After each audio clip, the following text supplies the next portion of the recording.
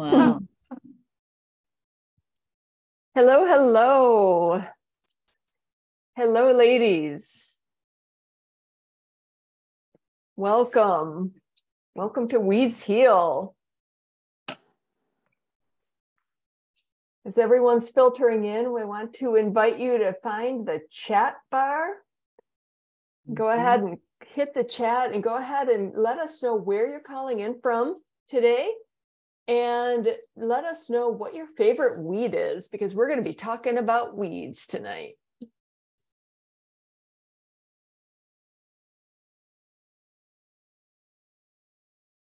Oh, not a Karen. I'm looking divine. That is so nice. Calling in from Madison, favorite dandelion. All right, Stacy, that's appropriate. Bone set, that's fun. Nettles, I love nettles.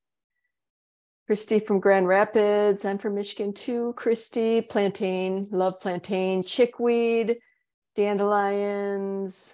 Jesus. Nettles. Linda likes whatever weed she's sitting with in the moment. Lamb's quarters, violets. Gotta love those beauties. Wood sorrel, another lovely one. Sweet Sicily. All right, all right. We're so happy that you've all joined us here tonight.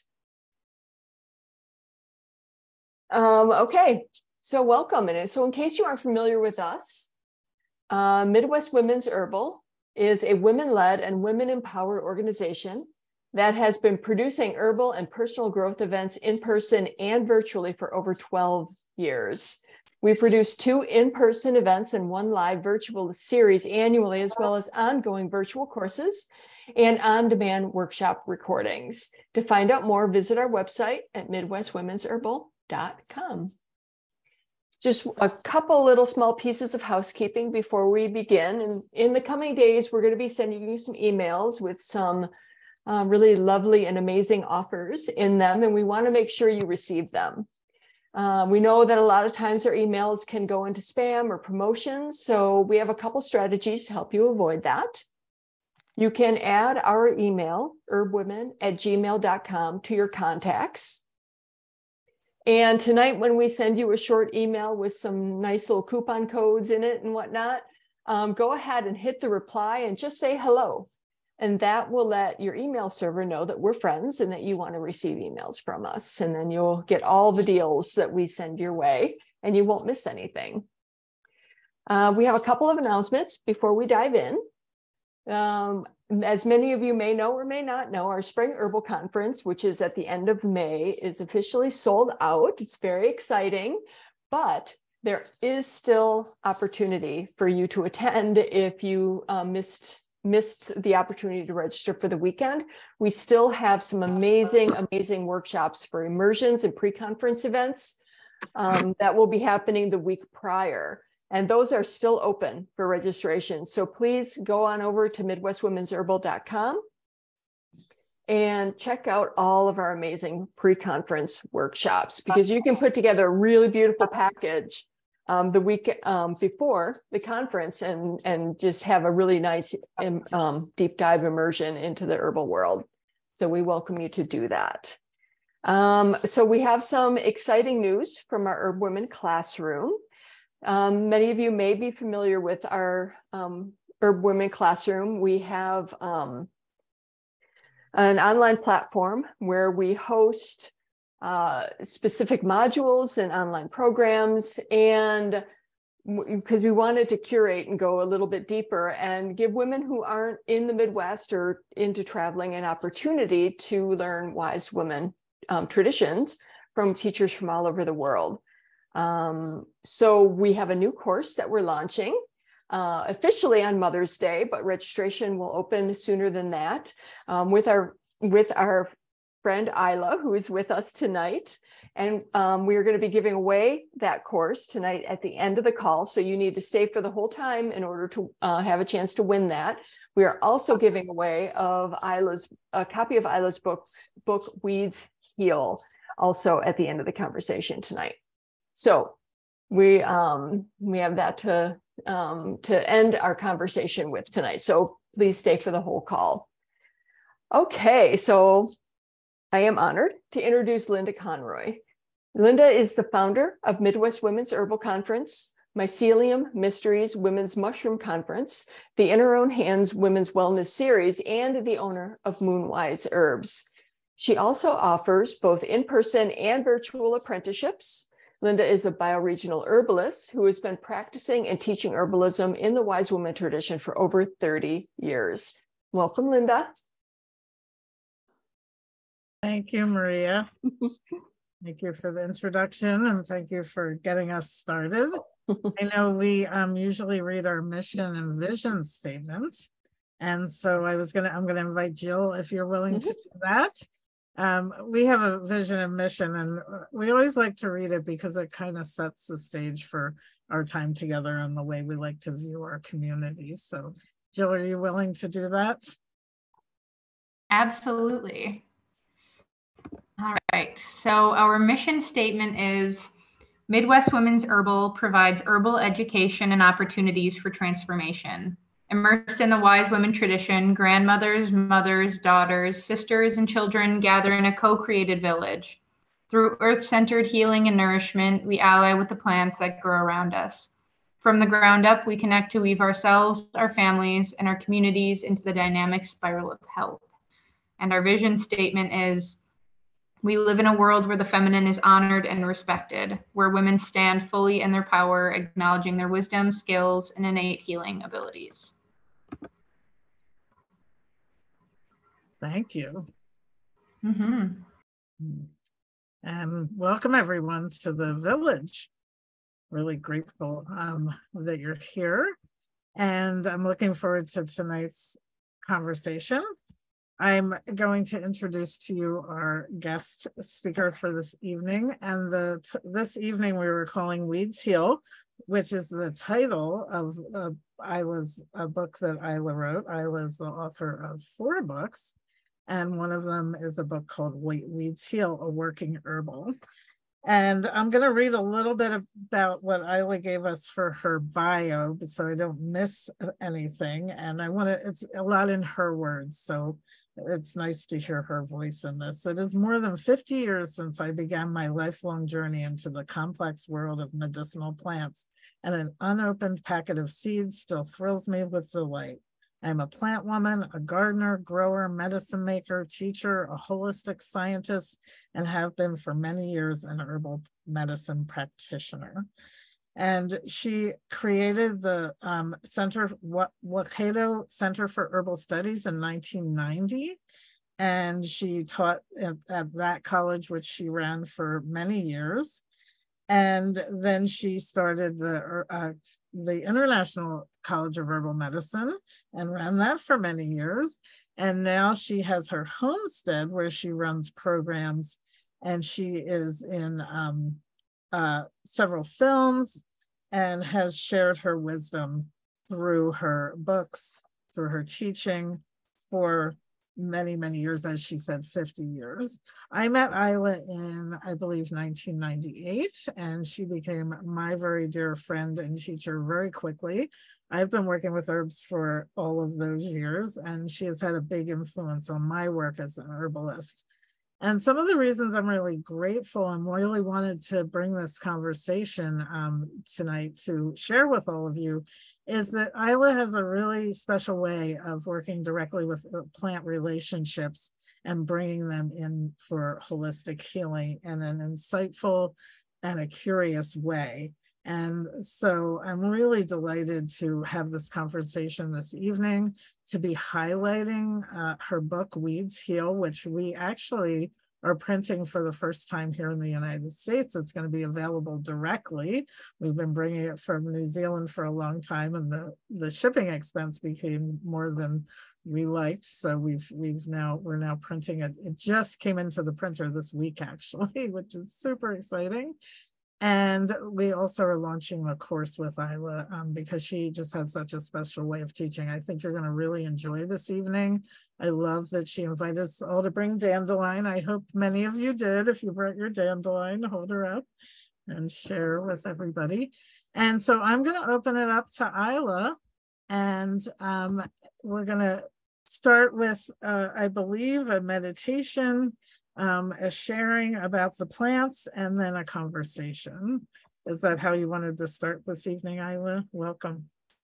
Yeah, I'll call it a kind of mini plant immersion, really, and just take you through some of the main steps in how I work.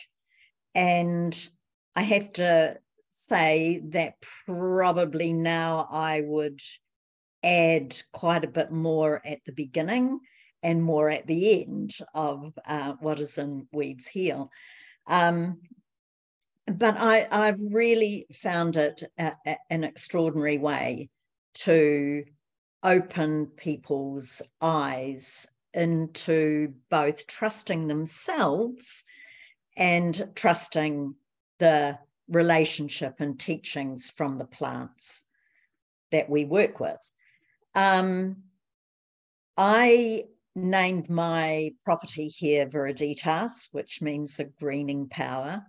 I live on an area of quite a substantial area of very wild land in Central Otago in New Zealand, South Island. And, you know, basically it's a hot, dry, cold, dry climate with, you know, rain every now and then, snow occasionally.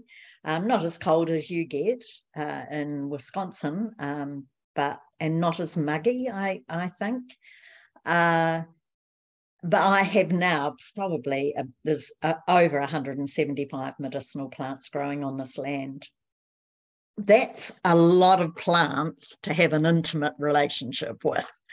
And I am totally stunned when I get an opportunity to look at the plant we're going to look at today and find something new in the teachings from that. So I've brought in a dandelion from my garden today. You can imagine that root would have gone a lot way further down than I was able to dig. And a beautiful head of leaves, and I'll be working with you in our way through this in a few moments. But when I was, you know, kind of just thinking about dandelion and how when I first arrived on this land, there wasn't a single dandelion, and I never planted one, but pretty soon they arrived, and now I would say it will be a cast of thousands. And how wonderful is that? Mm. And I've been known to say so many times over the last, I think it's actually getting to 55 years, Linda, but over the last 55 years, if everyone would just eat a few dandelions every day, we would be a way healthier population. Yes, that's an assignment that I give to people. Yes. I mean, think about it. You come home, you've been out. I don't eat out anymore because I never feel as good as I do when I eat at home. But you come in, you've been to a party or you've been to something else, and you're just not feeling really comfortable in your stomach. A couple of dandelion leaves and you'll be fine. Mm-hmm. You've drunk too much alcohol, you're feeling a bit nauseous, couple of dandelion leaves and you'll be fine. So we have this extraordinary plant that is both medicine. It is a nutrient supplement. It is a teacher that, when you think about it in its wholeness, you think about how it finds its way to wherever people walk. And people laugh, my course participants here laugh because my tunnel house is basically filled with dandelions. The resilience, though, when you find the same plant, still Taraxacum officinalis, out in the open, well-trodden, mowed, treated with disrespect. And what does it do? Just flowers closer to the ground, and it splays its leaves out into a rosette, and it hugs close. So this extraordinary capacity for being resilient and adaptable. And I know we overuse those words in today's world, but adaptable is certainly something we need. So that was one of the lessons I had today when I was thinking about Dandelion and bringing it into ourselves, that it's just not just an example of how we can be in today's world, and it doesn't grow where people aren't, so it's really got that close relationship.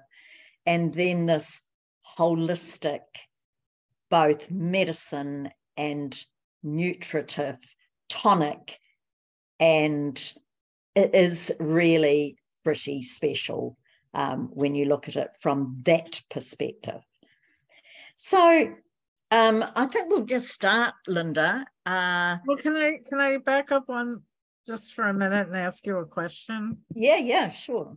Because I'm thinking about all the people who might be on the call who aren't familiar with your book, Weeds Heal. We talked about it in the beginning, and you dove right in, which is something that this is such a beautiful cover. And I know you have a lot of pictures of the plants under the microscope in the book that really help you get closer to the plants. This is nettle under the microscope, if you can see that. It's so amazing to see.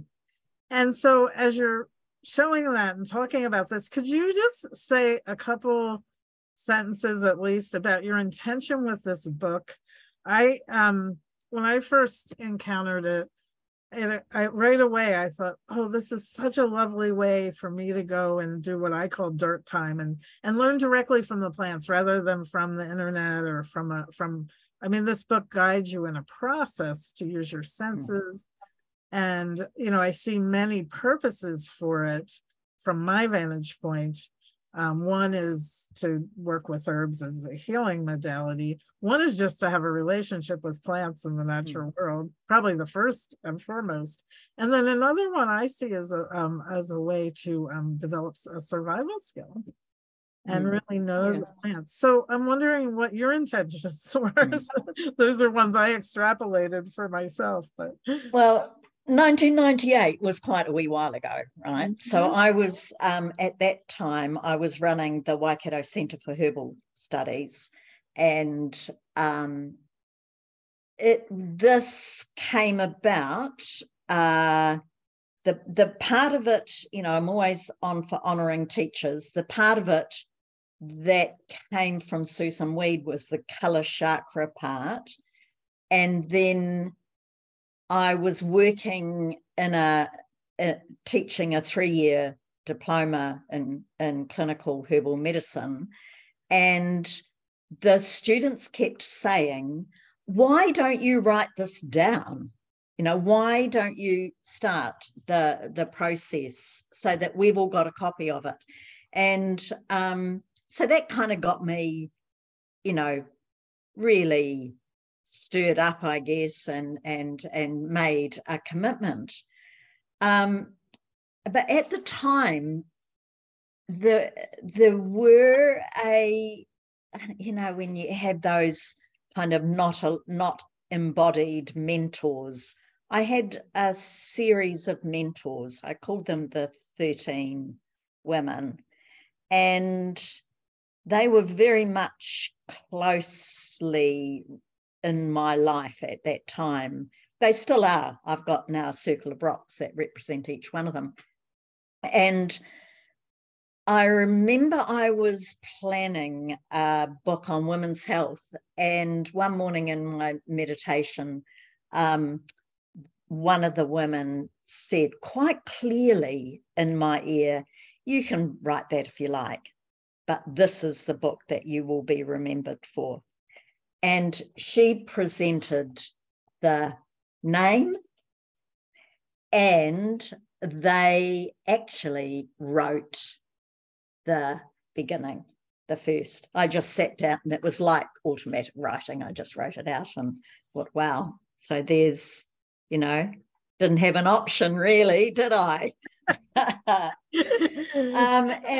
And then I had a student at the time who was a fine line artist, and she really put the text into exquisite drawings. Mm-hmm. And I met Barry O'Brien, who was a botanist and a photographer, and he was a university lecturer, and he had this extraordinary microscope that had a camera attached. And I mean, he really did do the most stunning photos. Now, I have to say I paid for it. I'm not talking about paid for it in money. I'm talking about paid for it in time. I'd meet him at the university after his days lecturing, maybe around 7 o'clock at night. I never used to get home till 7 o'clock the next morning because he took so much time over each photo. Oh, no, it wasn't quite right, wasn't quite right. But in the process of that, we had some pretty interesting discussions about the world in general. So the two of them, they helped, and then Caxton Press did the first layout and design for it. And I'm happy that it's still out there. I think we're in 6th or 7th printing now, and people still talk about it. So I'm utterly grateful to Linda for suggesting that Linda and her amazing group of women that help run everything, that they wanted to print it in the US, because it just means now that it's available, and hopefully people will pick it up and run with it and add their own and learn a lot. Well, and the reason that I feel so excited about it, and having learned some of the skills directly from you, is that it teaches a skill. It's not an herb book that gives you information. There's information there for sure, but really it teaches you a skill that you can then keep for the rest of your life, deepen your relationship with the plants. And that has been my experience with the book. It's been my experience spending time with you. And that book is a classic. I mean, I think it's going to be useful forever. So thank you for writing it, and thank you for sharing it and allowing us to print it. Well, will we go through perhaps some of that process? We won't get it all done today, but we could at least make a start, and then people might have some questions about that. Great. But I could take you through how I'd begin. So, will we? Yes. And just to say, just again, for people who have never been exposed to the book or your work, is what you're talking about is really approaching the plant and utilizing our own senses and relationship without, sometimes I say, and I think you say this too, actually, if you don't know the plant, it's even better because you're more open to how it's expressing itself. The possibility. Yeah, and then when you go and read all that you've experienced, or at least I think the process provides about, if you take it through, at least 70% of the what I now call our affinities that a plant has. So you probably need to understand that this place here in my teaching, plants come first. So they are number one. They are number one consideration. And that actually makes this place where I live now quite special. So, you know, no animals grazing, none of that. We have wild rabbits that I have to shoot every now and then if they get too many. But it is plants are number one consideration. So that creates respect. And for me, that is really important now as I go through this next phase of my life here. With the dandelion, I would first look at where it grows. So a little bit of what I said before is about where it grows, about being resilient, about being adaptable. And then we move into a more personal relationship. But it also occurred to me that this morning that the dandelion as a whole is an icon for herbal medicine in the world. When you think about how it pops up, having needed to go underground for a bit, but it pops up, and between, you know, out of weed mat, which is where this one came from, between concrete cracks in a path, I mean, it just isn't going to stay down. And when you think about the passage of a holistic, and I'm going to say whole plant medicine in today's world, it has undergone some pretty severe crushings over the lifetime of wise woman healing. So that was an interesting teaching that I got. Now, look, I've lived with dandelion for like 55 years, plus probably, and yet I'm still learning. So it doesn't matter where you start from, there is always more, and there always will be more. What Linda didn't say about my current work is that I've been working with I didn't tell her this to say it, that's why she didn't say it. Wait a minute. But I now co-run a 2-year community herbalist program that grew out of our lockdown during COVID.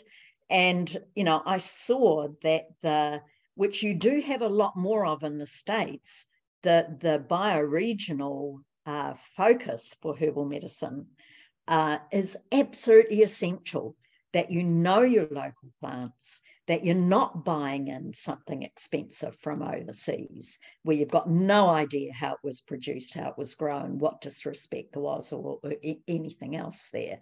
So this has been our current focus. And in that, I'm doing a lot of, what shall I say, questioning long-held beliefs and looking at different ways of doing science. And that excites me. So, okay, well, we start. Yeah? So go ahead, you can dive in. You're going to dive into dandelion. And right. So other than looking at where it's growing and how it's growing and processing over time, I then would say, all right, what makes you take notice of me?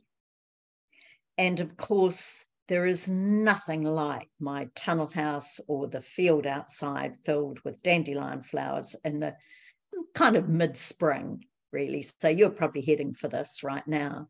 The yellow flowers are just extraordinary. And we know how to recognize, because it's one stalk per flower head. And then I'd say, oh, yellow, okay.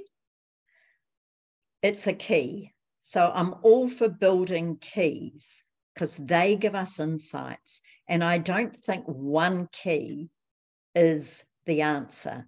What I think is that there are some main keys, and then we build on those with what else we find.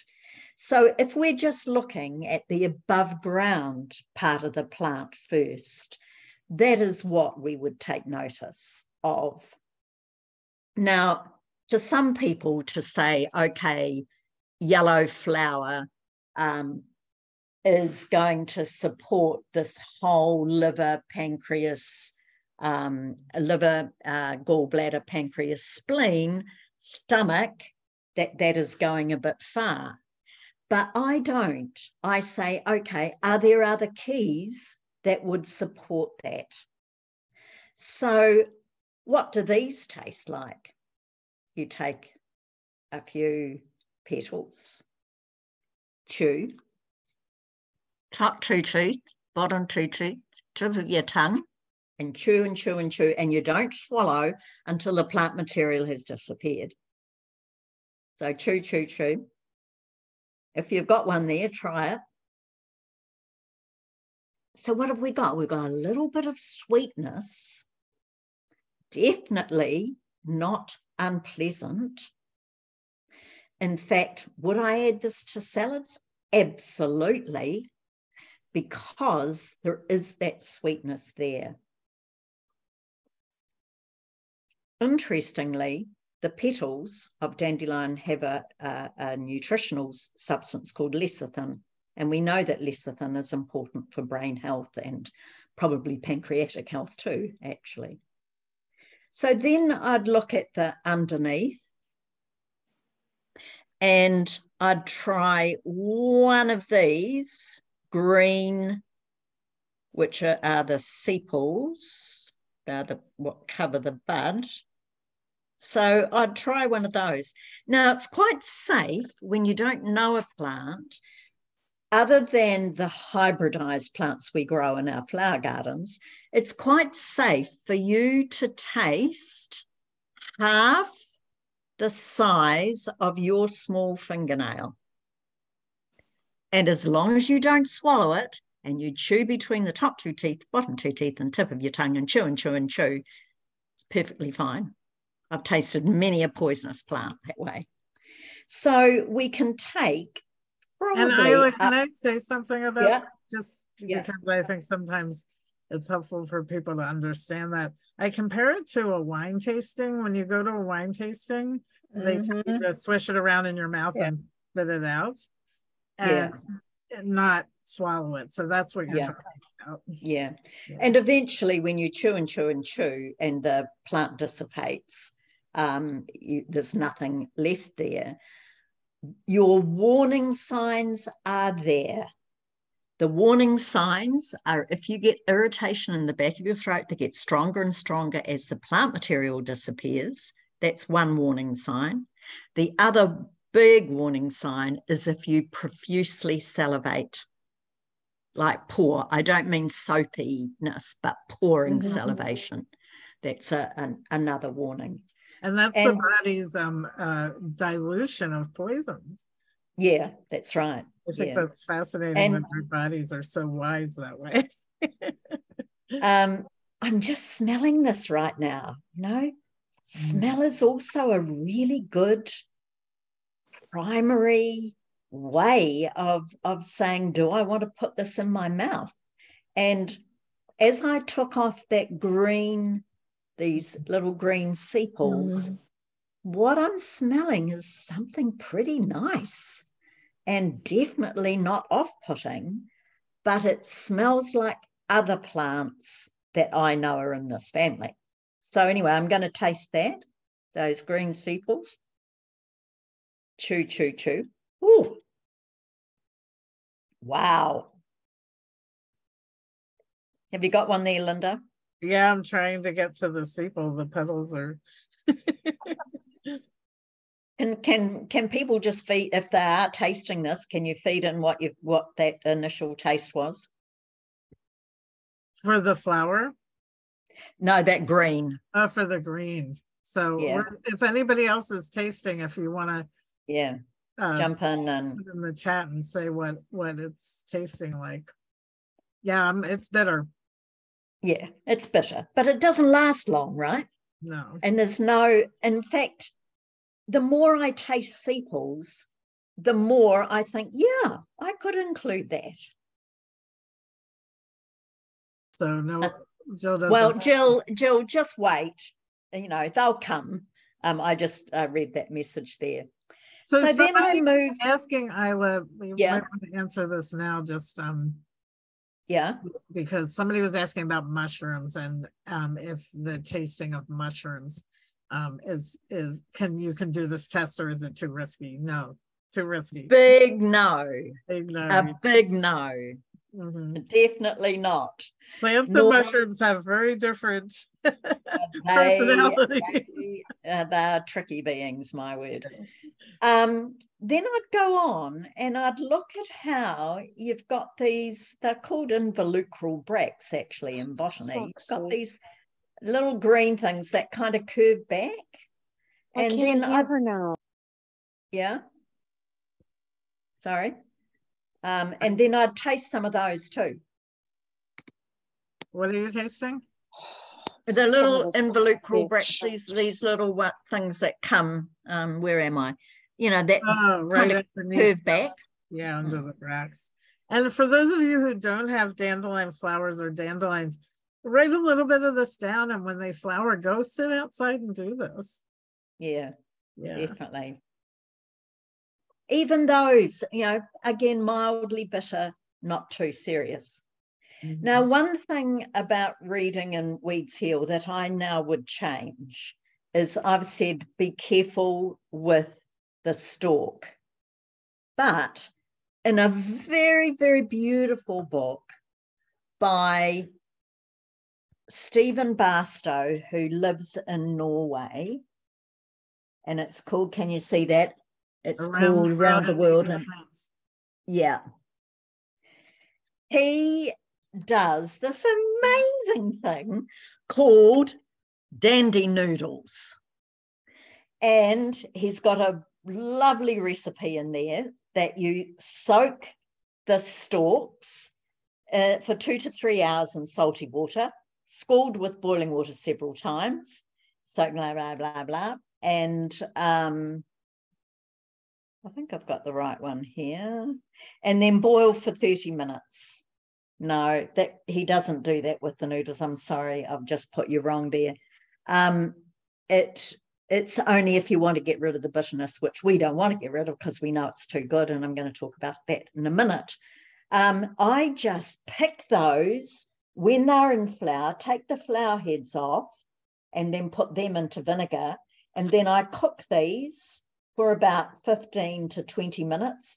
They are delicious. And we tried it 1 year with the clocks, and then these were way too bitter then. So when you've got a whole field of dandelion flowers and you've got a whole lot of these stalks, you try it. It's really stunningly beautiful as a culinary delight. So we note...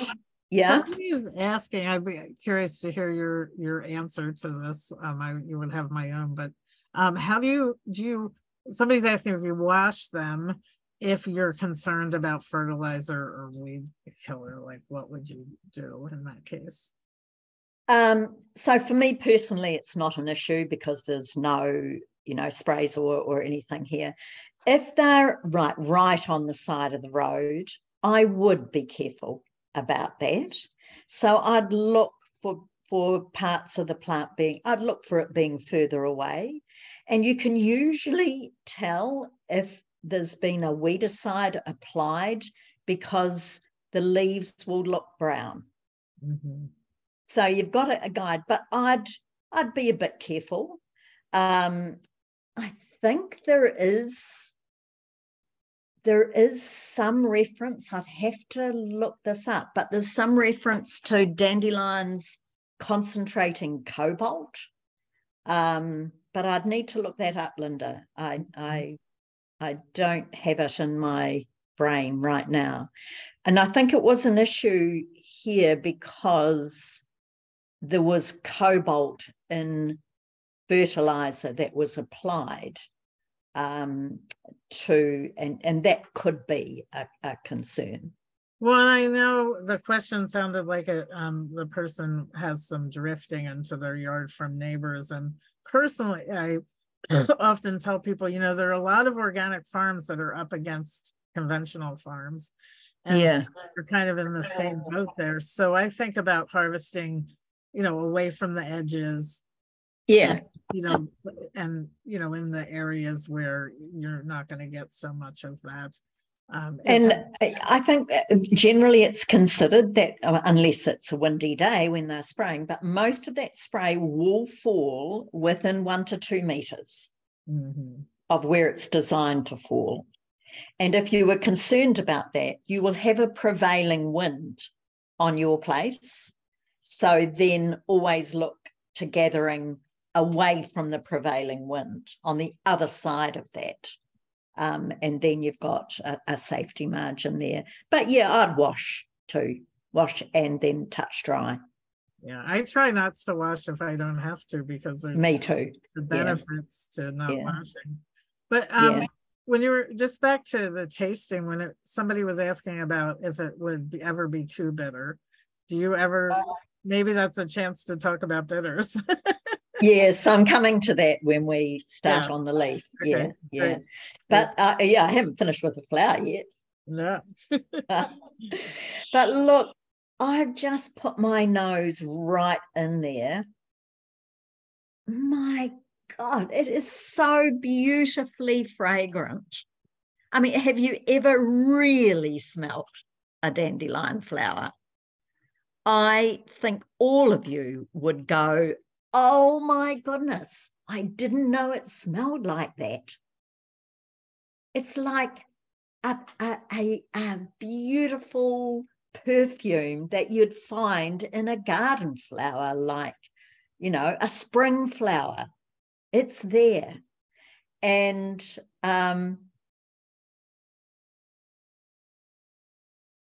so I say, this is not in Weeds Hill, by the way, because this is, you know, more later development, but I say, okay, how's that making me feel? What is it that I'm starting to feel in my body? Now, it is just making me feel like I want to roll in a whole paddock of it. It's enlivening my thinking. It's opening up something in my body here. Now, doing this with a group, and you're all feeding in, and you find that other people are experiencing the same thing, really makes herbal or plant focused study, really exciting. Has anyone got a flower there, by the way, that they're breathing in? This is so beautiful. I do. And I have to say that I know there are people here from Wisconsin who don't have flowers. Mine were in my greenhouse. Yeah, right. Yeah. Well, they do have some microclimates where I'm seeing them, you know, against like, you know. They're going to come soon though, right? Yes, very soon. Yeah, It's going to burst. Absolutely. Yeah. So now let's move on to the other part of the above ground plant that we see, and what makes this a dandelion.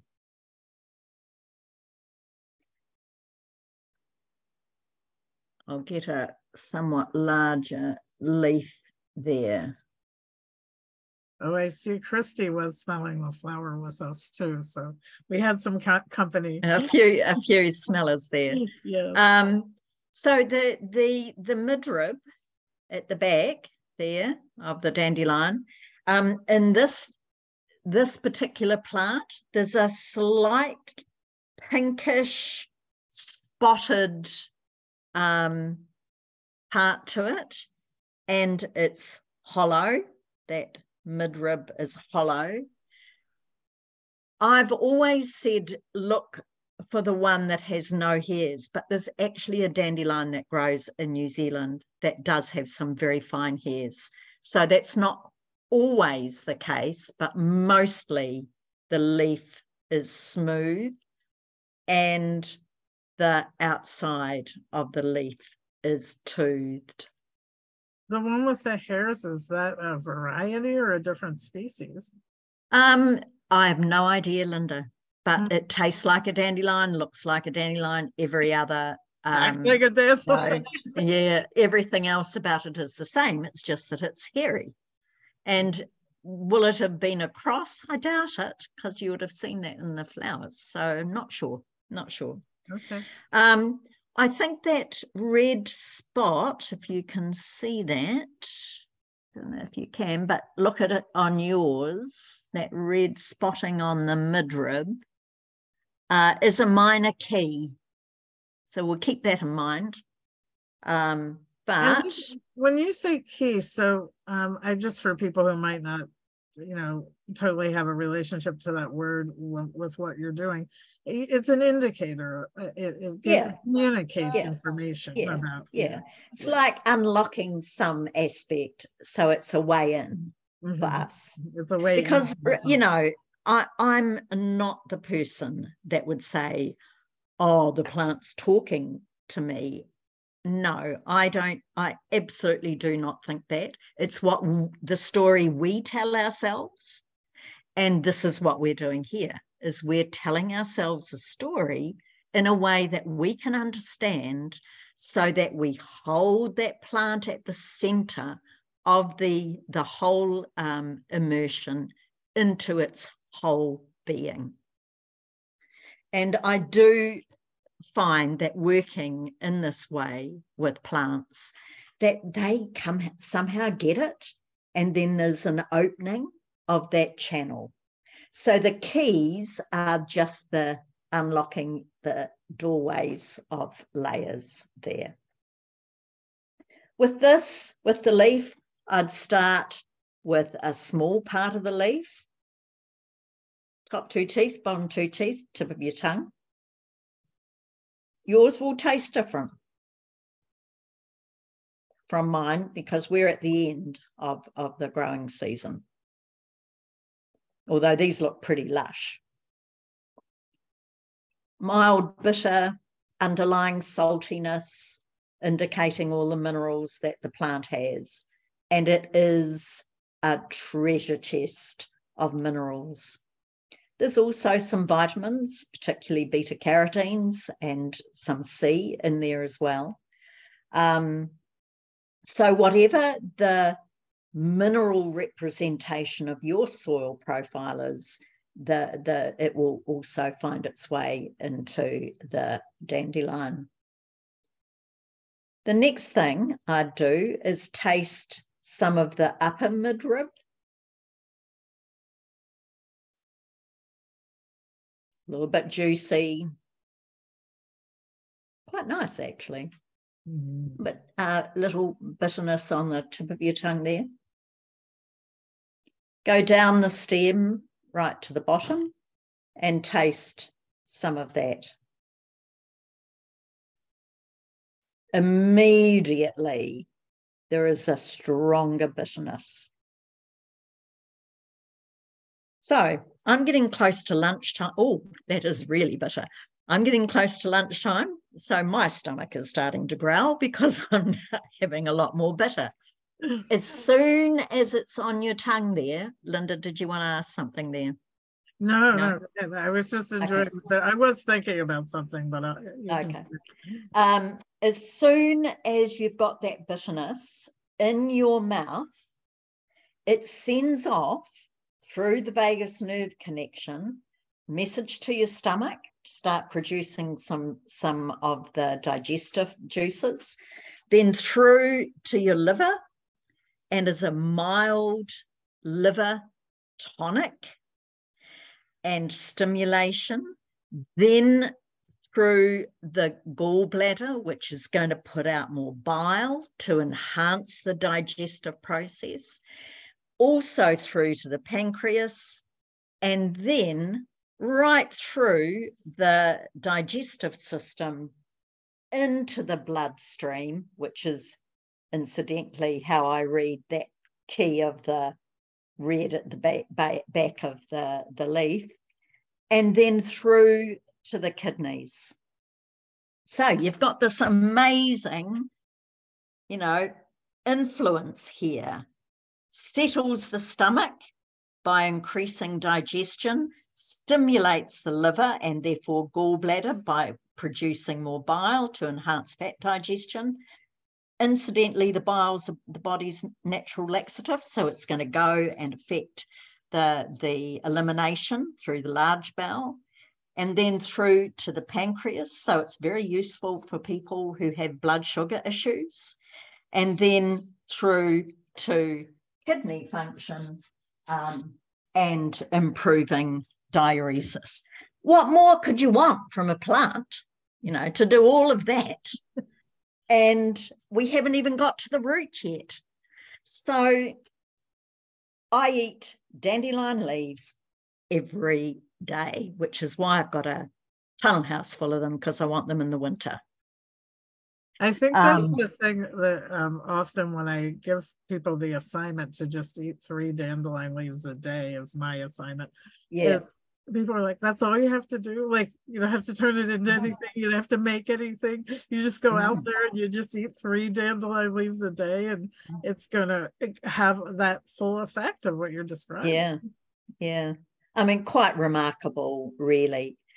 So what's my favorite? Well, some of my students love vinegars, and they'll put dandelion leaves into vinegar to extract the minerals and the bitterness. Some will, for a stronger diuretic effect, we could tincture the dried leaves. It has, in various anti-inflammatory indices, dandelion comes up as such a strong and powerful anti-inflammatory that if you were really wanting that, you could dry and powder the leaves and have it on your food every day in that way. Some people will use the just eating for improving especially a diuretic effect. And the dandelion leaves are quite high in potassium. So the traditional or the medical diuretics leach potassium, so that maintains that level there.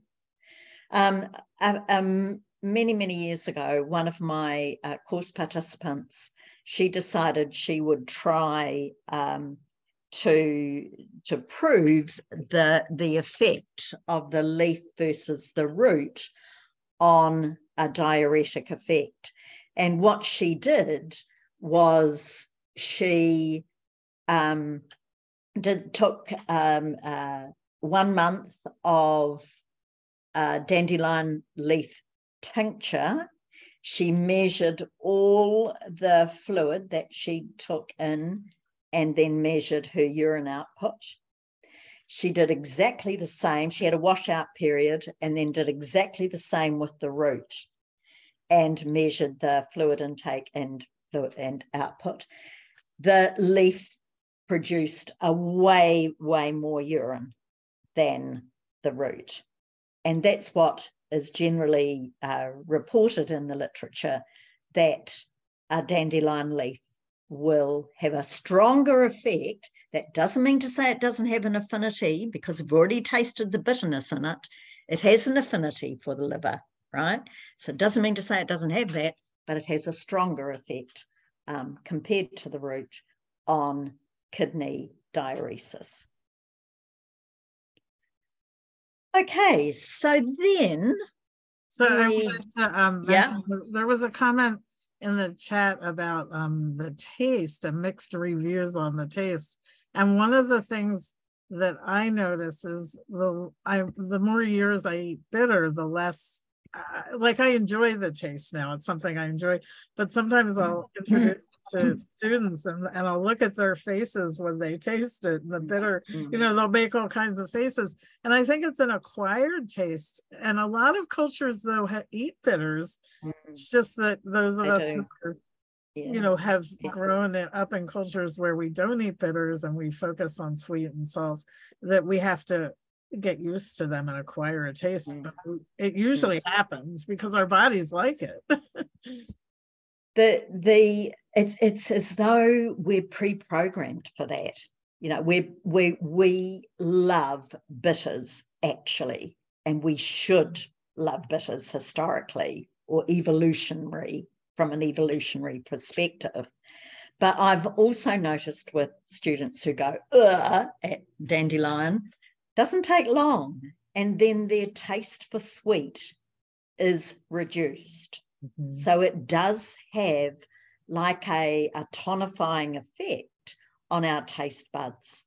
And I think it's because sweet and salt are so addictive that people love those. I hardly eat anything sweet, and I eat a truckload of dandelion leaves. I know somebody mentioned so, that earlier. I think Jill mentioned that earlier when she had the experimental experience with eating dandelions. Was that, did I read that correctly, Jill? Yeah, when I was apprenticing with you, you had me eating like, I think 3 a day or whatever you said. And I have a sweet tooth, and I've always had a sweet tooth. And I craved sweets significantly less when I was eating dandelions, and I learned to love that bitter. So I'm really looking forward to when I can pick them all summer again. Okay, you might want to start with the root, because there is a, you know, is a sweeter part to the root. Okay, I'm just cutting off, the root,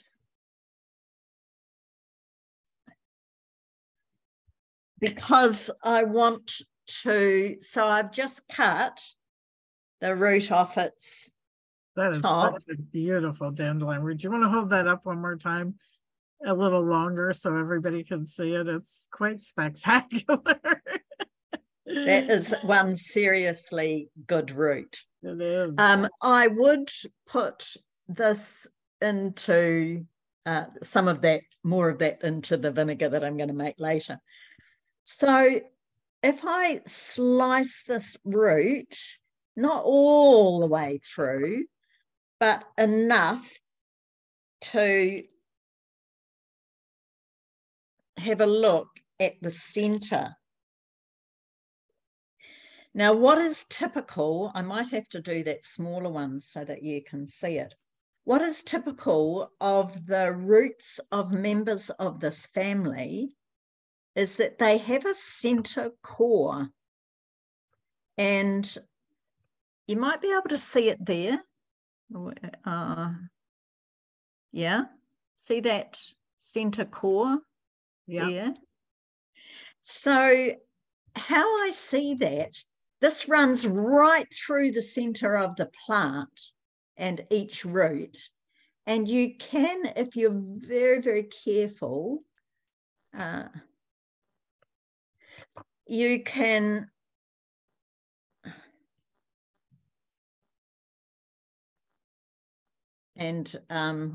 well done, Isla, you've been very careful.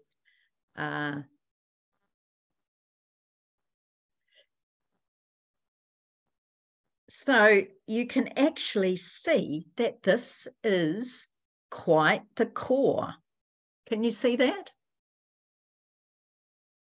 Yep, now we can. Yep. Yeah, yeah. Mm-hmm. This is another key, right? This is a really good one, because there's something about it. If we needed more understanding of the bitter taste, this would give a very strong indicator of the whole of the digestive system, in my way of reading that. And you could even taste that part. So we're going to taste a little bit of the root, if you've got one there. Again, you know, no more than that small part of your fingernail. Top 2 teeth, bottom 2 teeth. Woo! That is a seriously good root. Wow, it is so bitter. So you've got to remember that we're going into the time when it's the optimum time for gathering roots. In New Zealand, you're going into the fall. That is the strongest bitter yet. So it is going to have one amazing effect on the liver, digestion, general, all those things we talked about. I found this interesting because I usually follow up with some further experimentation. And while this was a root from a small plant that was in a path that had been mown over, but still the same time of year, I suspect it's a 1-year-old root, and there is no inulin, which you would see as a white part, it's settling into the bottom. What happened last weekend when my class was digging dandelion roots, and we were digging big roots out of the side of the garden that had been there for probably like this one, 2 or 3 years, probably 3 when I look at how many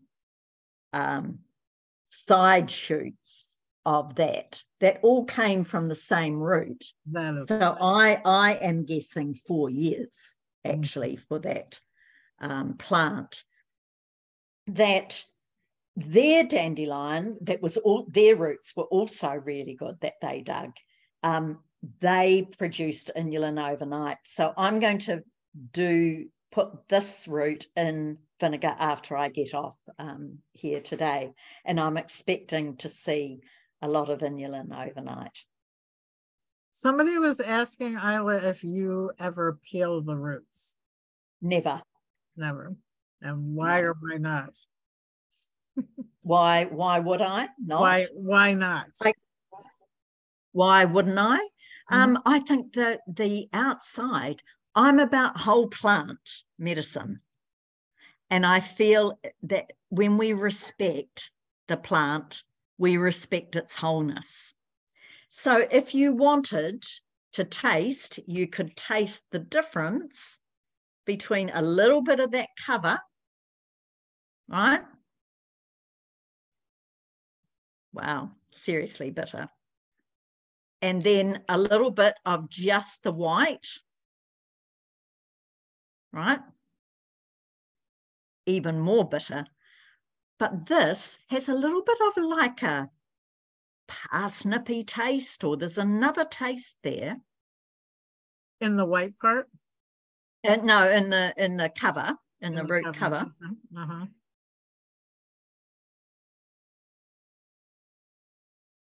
When I chew, I would say more minerally rich. Less bitter, but more minerals. Too valuable. Yeah. So I just give them a really good scrub and then dry it off. I know. I try not to peel anything. Yeah.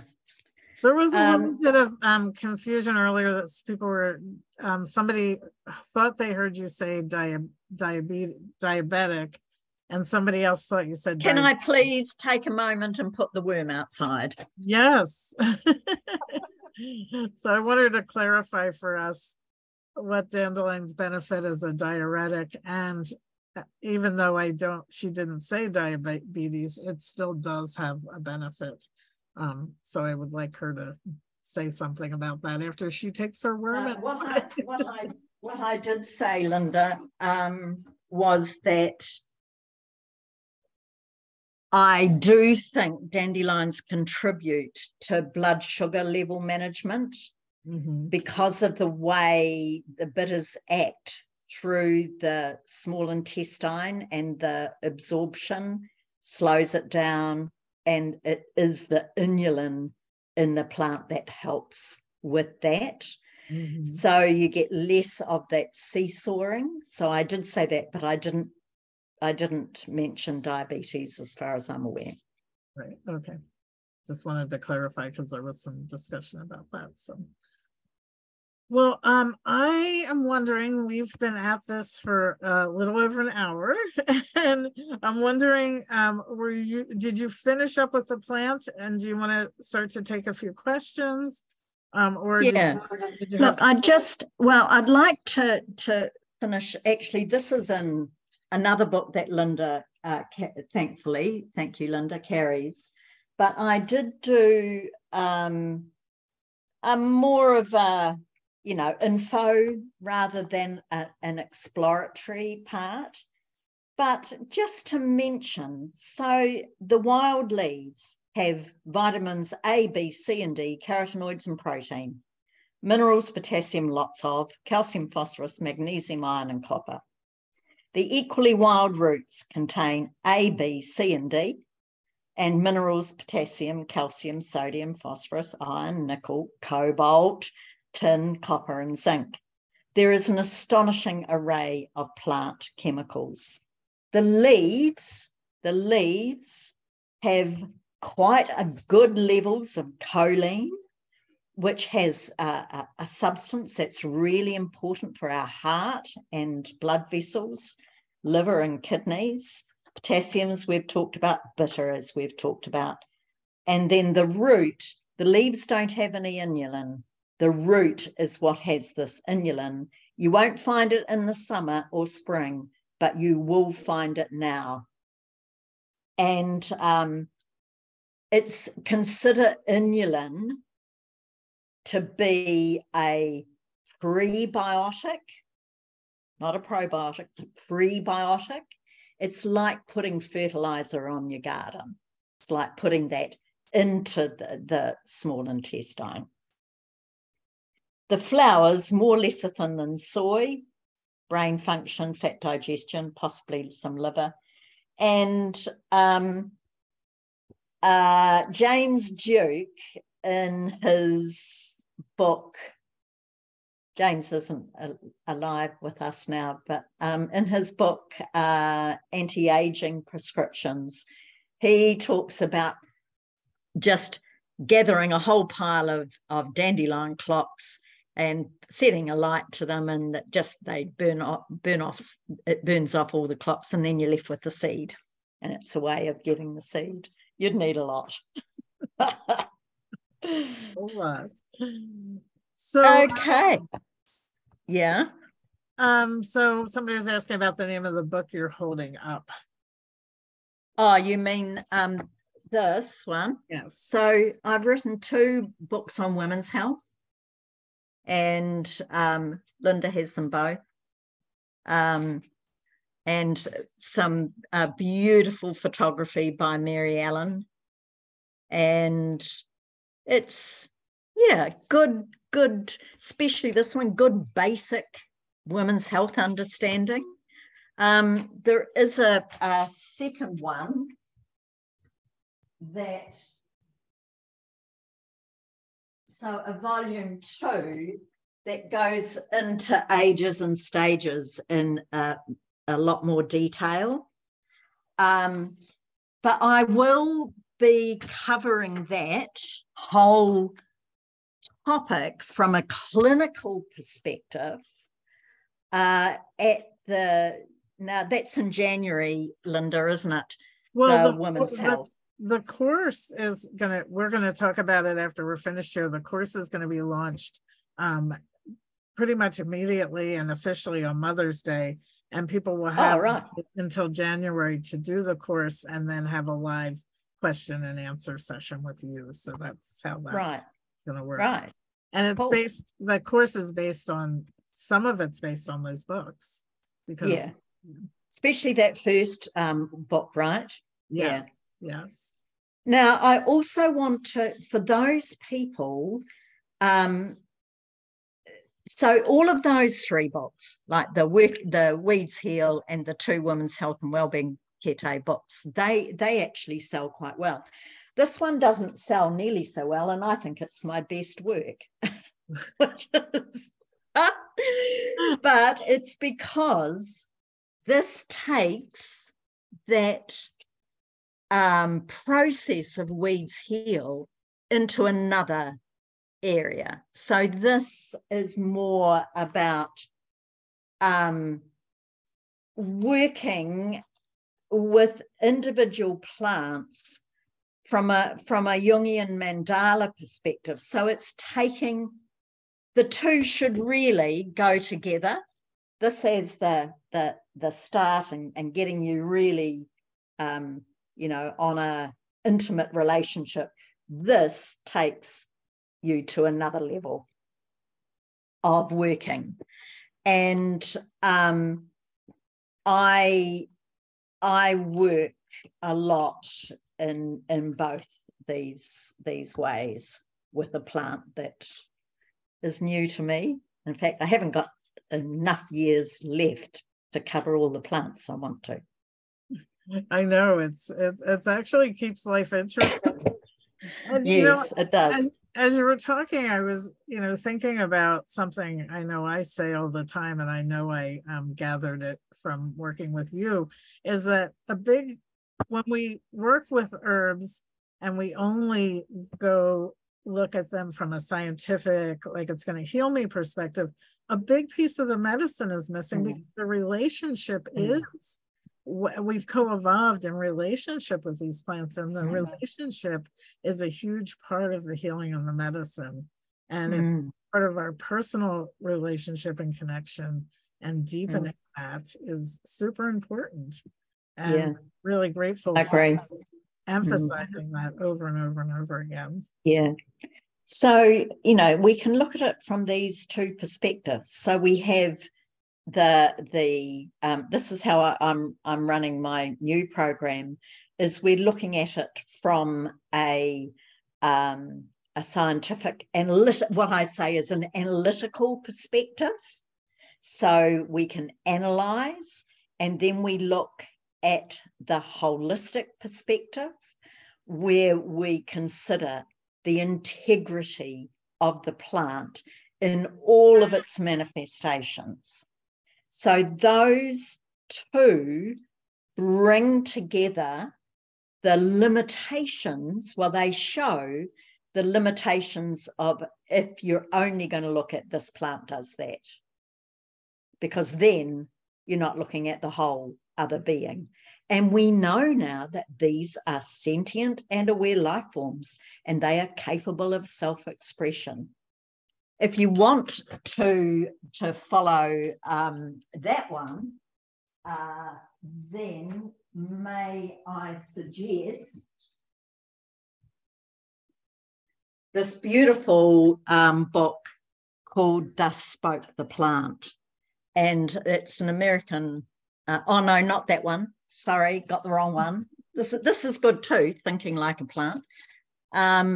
Thus Spoke the Plant is by, do you have that, Linda? I think it's by Larry. No. I do have it on my other shelf, not nearby.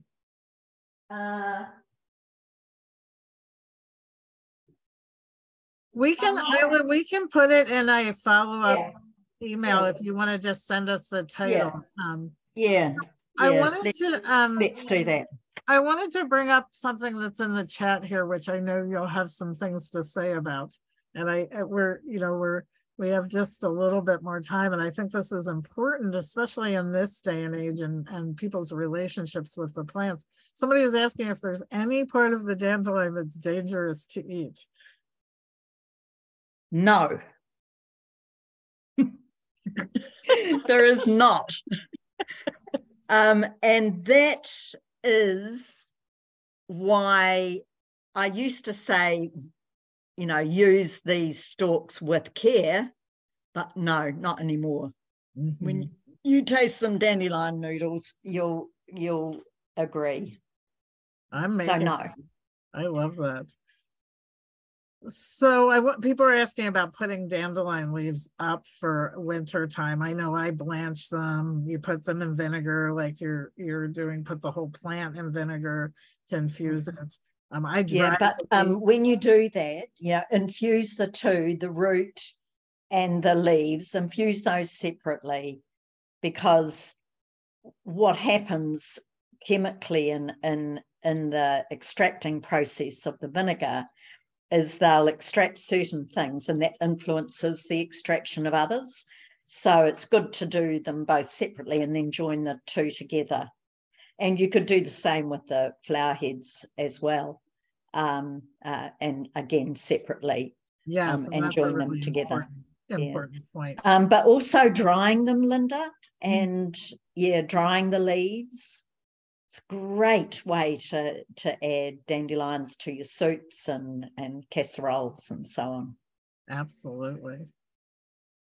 So I just want to see, are there any last questions that anybody's burning to ask before we come to a close? And we're going to be actually offering and giving away Isla's book to somebody who's on the call here tonight. And we're going to be giving away our course. And we're also going to be offering anybody who doesn't win some discounts on those things as well, because we'd love to see you participate.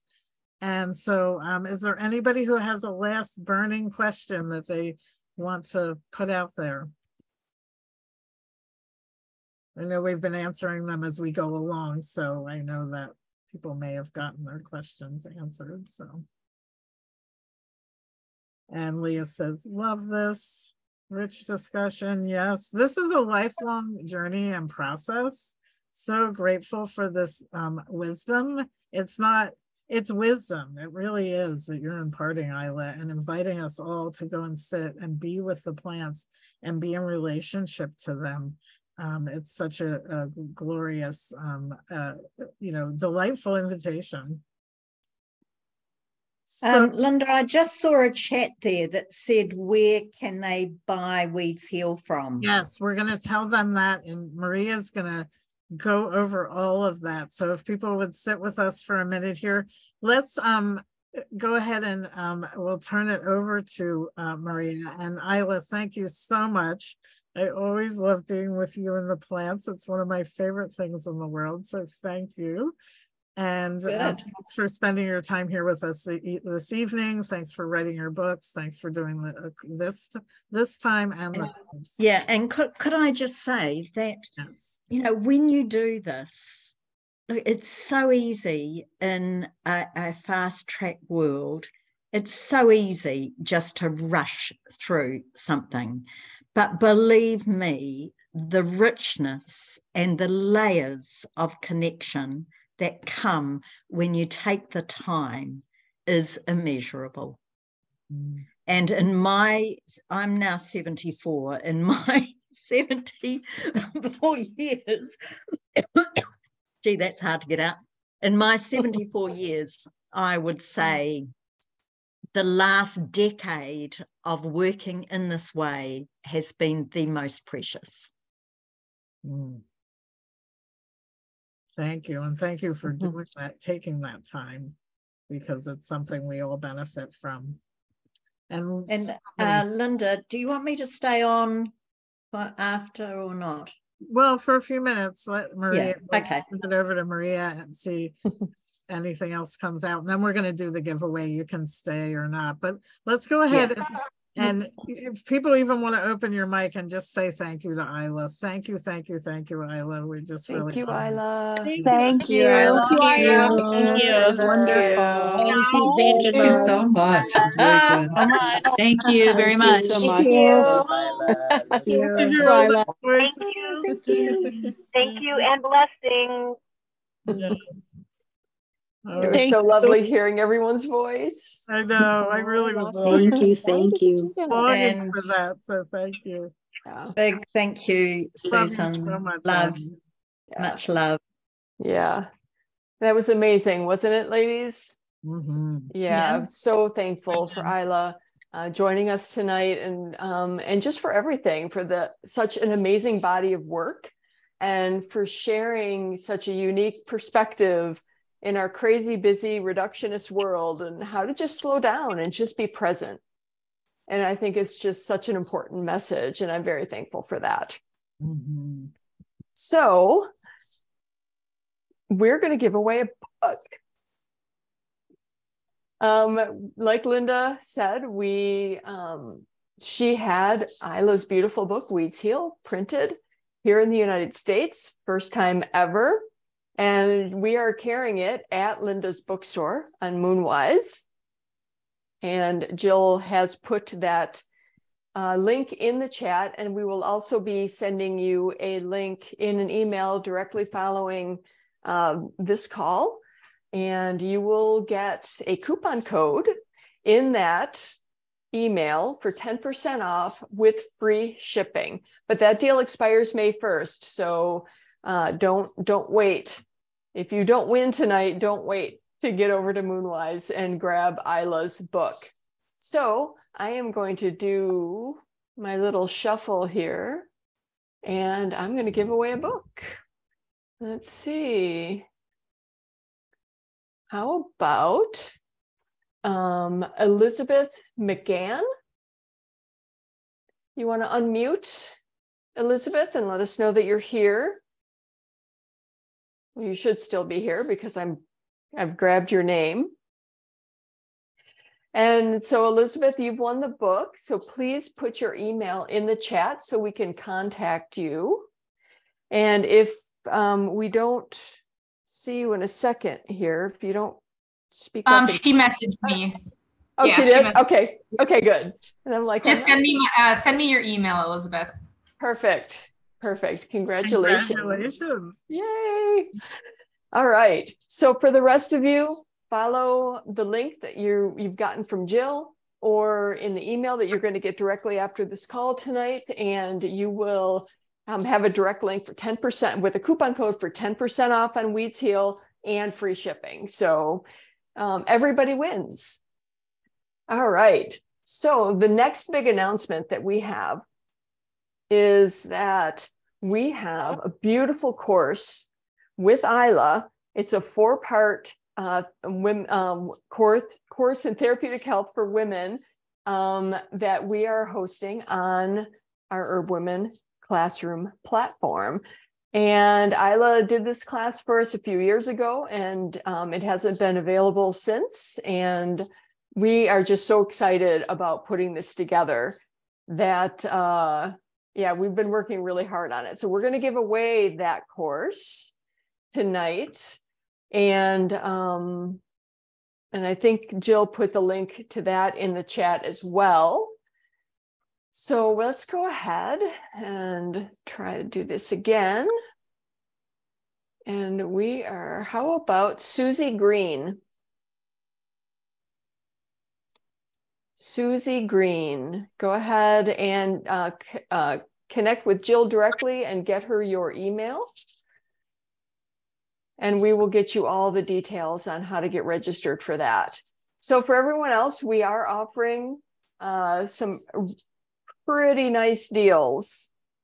You will be getting a coupon code in the email for Isla's course. And we do have a graduated pricing tier. So we're having an early bird registration period. But on top of that, because you attended and you registered for this course tonight, for this conversation, you're getting an extra deal. So only those women who registered for this course will be getting that deal. And you'll be getting that coupon code tonight as well. And the key to that, though, is that it only lasts, that coupon code is only good for a week. So we don't want you to miss out on this amazing opportunity. And there'll be some other little special goodies that we're going to throw into that course as well. So it's over 13 hours of content with Isla, and it's really special. And I think you're going to love it. Okay. So Linda, anything else? Oh, there's a Q&A. Linda, do you want to talk about the Q&A that they're going to get with Isla in January a little bit more? I know you mentioned it a little bit, but I think that's really well, when you amazing. sign up for the course, the sooner you sign up, the better, because you'll actually meet with me every month up until January to answer questions. And then in January, we'll consolidate and we'll all meet with Isla and have the opportunity to ask her questions that we've developed over the course of the months that we'll be studying the material. So it's super exciting, and it's going to be a community experience because we'll get to talk about it and really chew over the material. And so I'm really excited about it. So yeah. It's an amazing opportunity to take a deep dive into this really beautiful, holistic perspective that is really unique in the world today. So don't miss out on this opportunity. It's really great. No.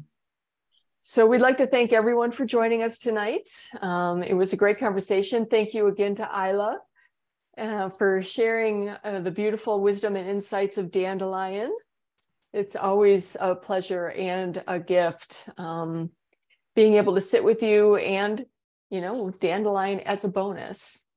So we look forward to seeing all of you in the future at other Midwest Women's Herbal events. And thank you.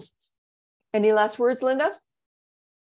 Just that one of our next community conversations will be with Catherine McLean. In the summer, she's releasing her book on working with psilocybin and grief and death and dying. So we're super excited about that. That'll be a precursor to our Mycelium Mysteries conference, which will happen in the fall, our mushroom conference. So watch out for that. I hope you'll all come to that as well.